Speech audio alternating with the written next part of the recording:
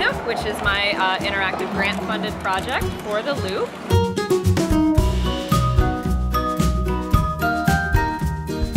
It is a giant storybook at 8 by 24 feet.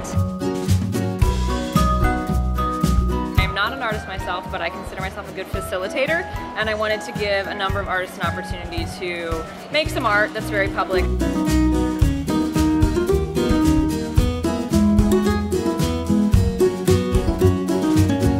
Artist Amber Lefevre took the book home and illustrated it. She painted all the frogs, all the scenes, all the Toledo-centric things that you see here.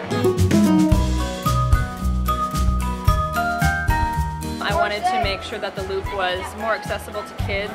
Unfortunately, for whatever reason, there's still an idea that downtown Toledo is dangerous or scary or you shouldn't come down, and I think you can see from what's happening today it's a beautiful place to be and a whole lot of fun.